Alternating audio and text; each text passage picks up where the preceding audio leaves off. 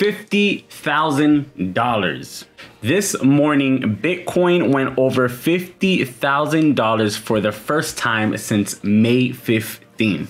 We hit a high of about $50,500 and currently we're consolidating within that price range. But what's been catching even more headlines over the weekend is some of these altcoins that have been going nuts. You can see here Cardano over the last 7 days is up 36%. Binance Coin has been making a comeback back at $500, up 17% over the last 7 days. And let's not forget Solana, which is up over 300% from its bottom. So today we're going to do things a little bit different. Apart from the analysis on Bitcoin, we're going to look at a few of our favorite altcoins. So let's not waste any more time and dive right into today's analysis.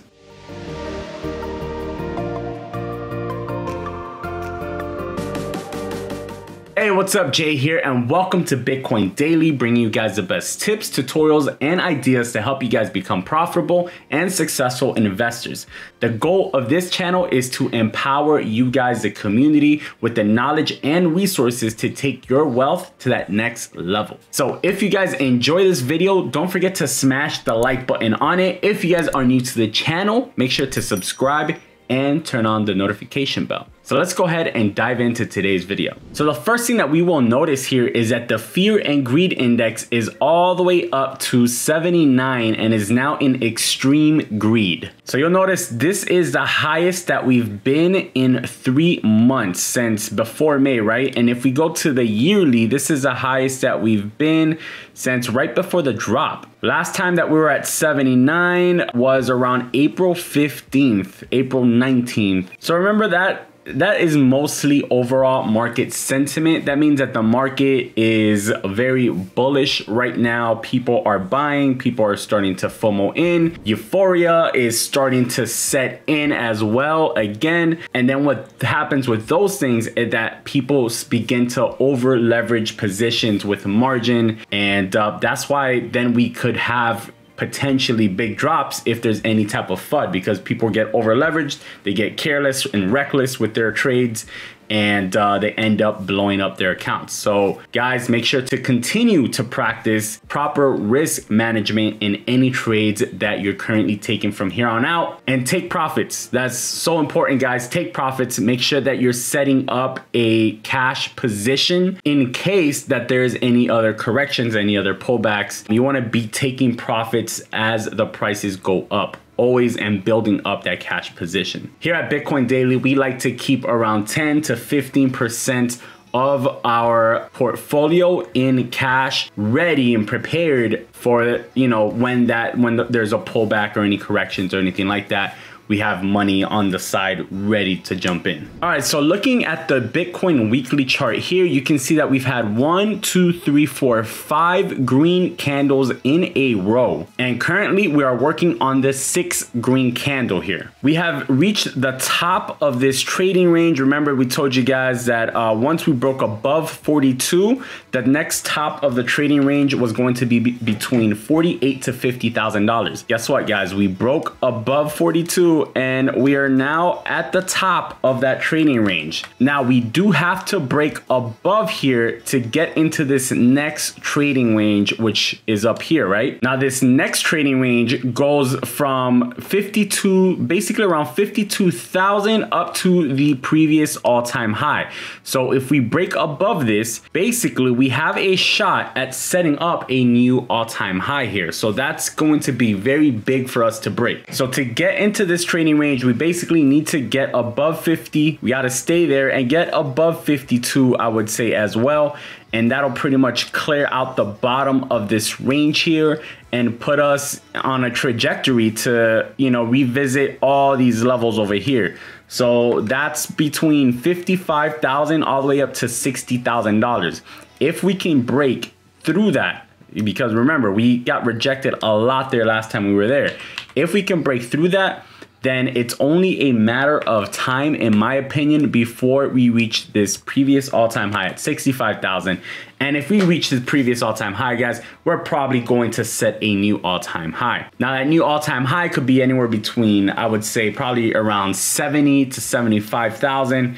You know, who knows at that point? We're still a little bit away from there. It's not something that's gonna happen overnight, but it is now back in our trajectory. It is now a scenario again, you know, something that we did not have back when, you know, we were at these prices down here. So zooming into the daily charts, you can see that we're kind of in this ascending channel, right? Where we've been kind of going up to the top of it. We got rejected. We came back down, kind of tested the top of that channel there, came back to the top of this channel, then, you know, went back down a bit, and now it looks like we're heading back to the top of that channel. So that top of the channel is right around that $52,000 resistance range. So it kind of falls right in line with where our resistance is, and it is a possibility. So what would it look like if it touched the top of that channel and then dropped back down? It would be something like this, where we kind of go up to like around that 52 range.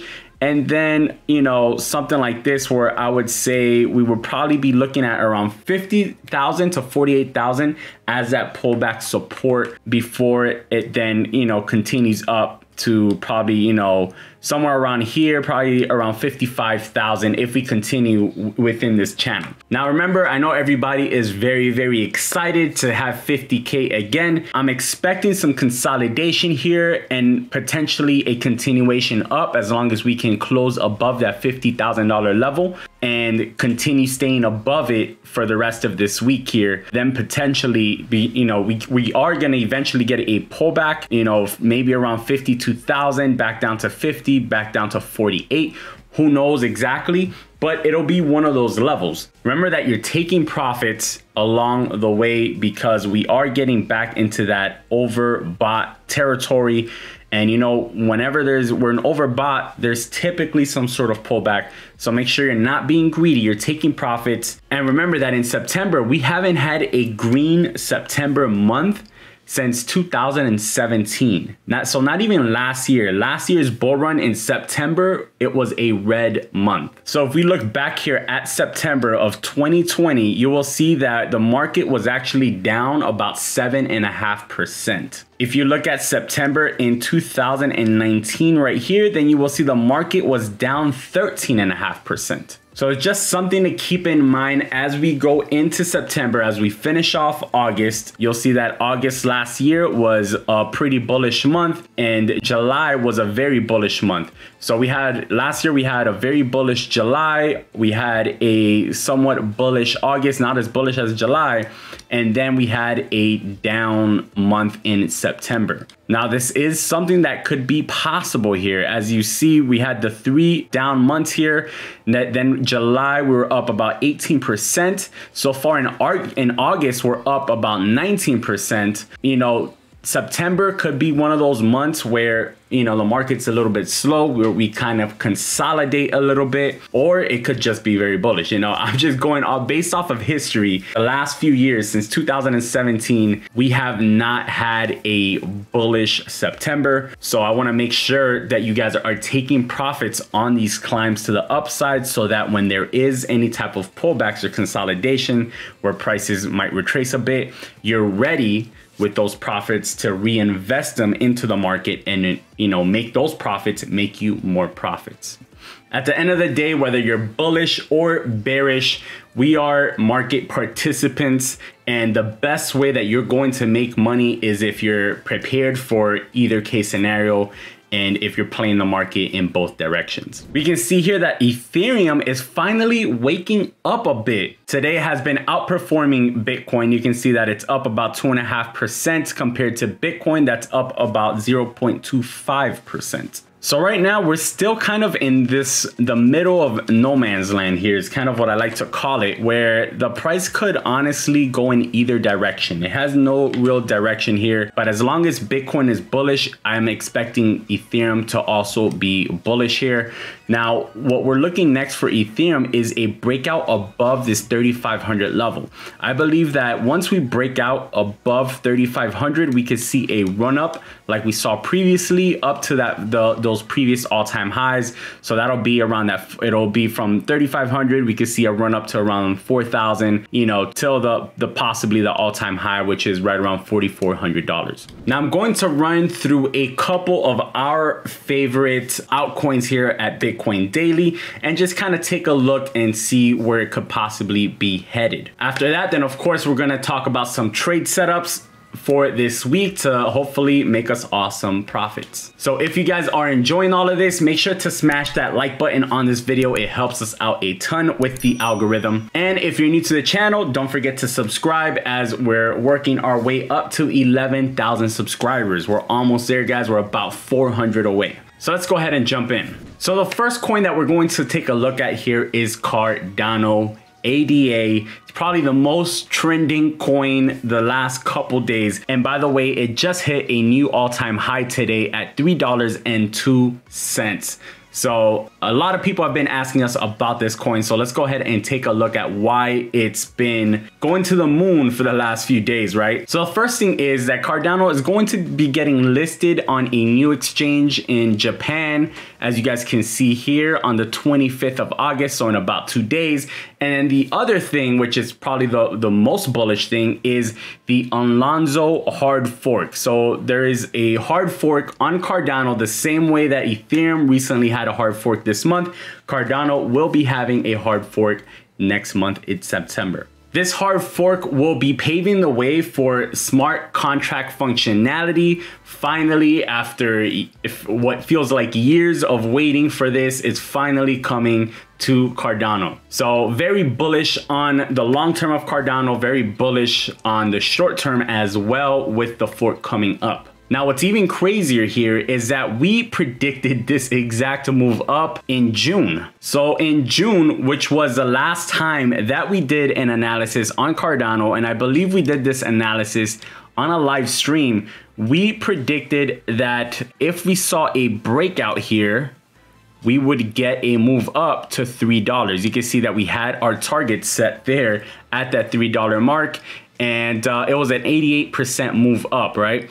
So we didn't get that breakout there. Instead, we got a breakdown, which eventually got the bounce. Now, when it got the bounce, it hit our target of $3. That's the target that we were projecting on a breakout here. Now, it took a lot longer than expected, but we did end up getting that breakout finally after what, June, July, August, right? So we were a little bit ahead of schedule with our projection, but it did finally come and hit our target of $3 here.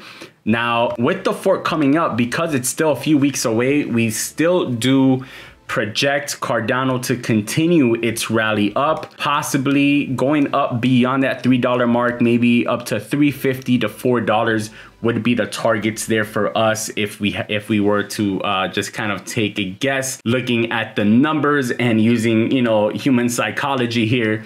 So one thing to keep an eye on, though, remember that we are very, very oversold here. And last time we were this oversold, we saw a pullback here. So earlier this month, we went up to a high of 228.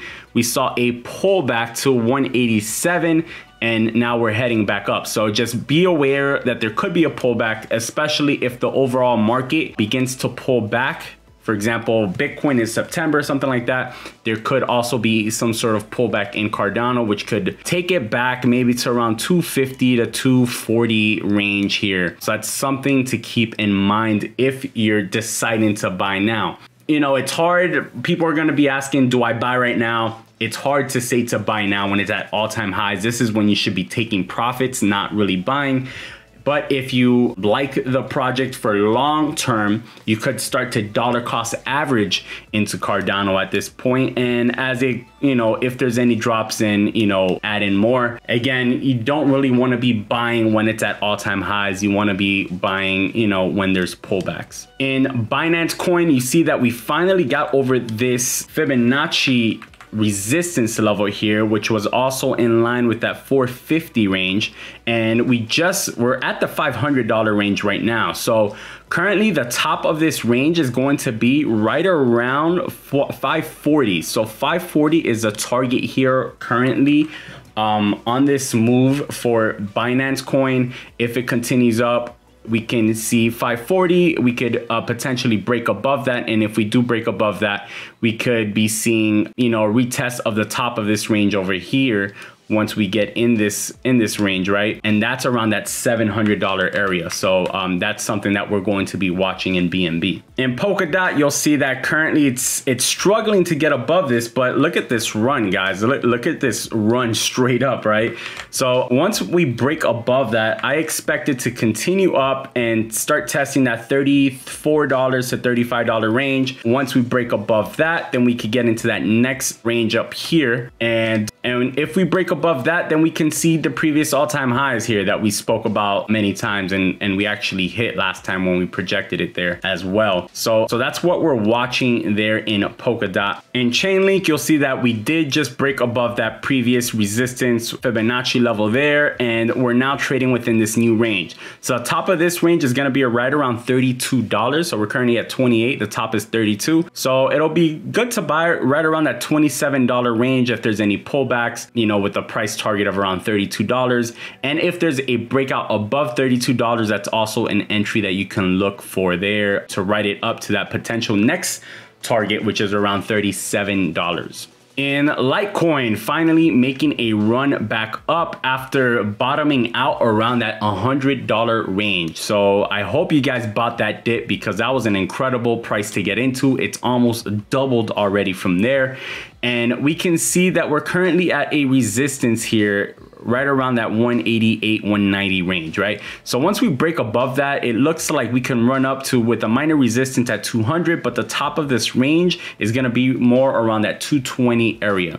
So with a break above this resistance and a break above 200, that's what you can expect. You can be setting some entries maybe around 175, or set up an entry above 200 for that breakout to write it up to that 220 range. You can see Matic had this massive run up and then a massive retracement, almost a 100% retracement from where it started all the way up. But now it's catching some momentum as well, just like every other project at the moment. Currently looks like it's just breaking above this resistance here. So you see that it had trouble there as well. So this is actually a pretty good area here to enter a trade, right around that 160 to 150 range, right? With your target is probably gonna be around 188 to $2, that first target. Then the next target will be around 220. So you could also wait for 188, a break above that, or a break above $2 to enter with a little bit more momentum there. The top target here is going to be its previous all-time high, which was around $2.80. Last one we're going to look at, guys, XRP. As you guys know, it's still in that case against the SEC. So until there's some sort of breakthrough in that, I don't think we're going to see any massive run-ups or massive movements, even though we did see this big jump here. But we're going to be limited to this previous all-time high here. However, you know, entries above 132 seems like a good entry for resistance there, with a target of around 160, or you can buy back at pullbacks around that 110 area, 115 area, looking at a target of around 130 there. Now, people keep asking, you know, where do I think it's gonna go? Until the case gets solved with the SEC, it's going to be, you know, it's going to be under a lot of pressure. People are going to be afraid of getting into this, so it's not going to pump very much. You could definitely pump up again, you know, to where it was over here, or possibly back to that 170 range over here. But once there's a, you know, the case is solved, or whatever happens with the case, if it goes in the favor of XRP, then it could be running up, you know, past these previous highs and finally retesting its previous all-time high, which was around that $3 to $4 range. Okay, guys, I lied. I'm gonna do one more coin for you gambling degenerates that are in love with Dogecoin. Here you can see that we had the massive 80% drop off from the Saturday night episode with Elon Musk. And now we're currently kind of consolidating there. You can see kind of a bull flag there, right around that 30-cent area, right? So if we get this breakout above 30 cents, then I could see it hitting this target up here. You can see that it hit the target here last time when it broke through that level. That's going to be around 40 to 45 cents like it did previously, or it could go all the way up to 50 cents, because if it breaks above 45, 50 cents is really the top of that next range. Now it still has a lot of work to do, and I don't know if it's going to get that hyped again where it can run up to these, previous highs. But I never thought it would go to 75 cents, and it did. So, I mean, it is a possibility. Again, I don't invest in Dogecoin. I do not have any money in Dogecoin. But for those of you who choose to do so, that's basically what I'm looking at right now. Alrighty guys, so this video has run a little bit longer since I added in all those altcoins. So let's do these trade setups really quickly for Bitcoin here. I'm of course looking at entries above 50,000. At this point, I'm risking around 2% probably, and I'm looking for pullbacks at 48,000 for another around 2% risk there. And in Ethereum, I'm going to be looking for the breakout above 3,400 for about a 1% risk, breakouts above 3,500 for about a 2 to 3% risk on that. And of course, if there's any pullbacks back to $3,000, I'm willing to risk about 2 to 3% on that as well. Thank you guys for sticking around. If you stuck around this long, make sure to smash that like button. It takes us a lot of effort and money to create these videos. And it costs you $0 to just support the channel. So I appreciate it greatly. It helps us a ton. And if you're new here, don't forget to subscribe. We're posting videos weekly, multiple times a week. I'm trying to do 5 times a week. Sometimes we do a little bit less, but we're working on that as well. Thank you guys so much. Let's have a bullish, green, profitable week this week. I'll see you guys on the next video. As always, peace and love.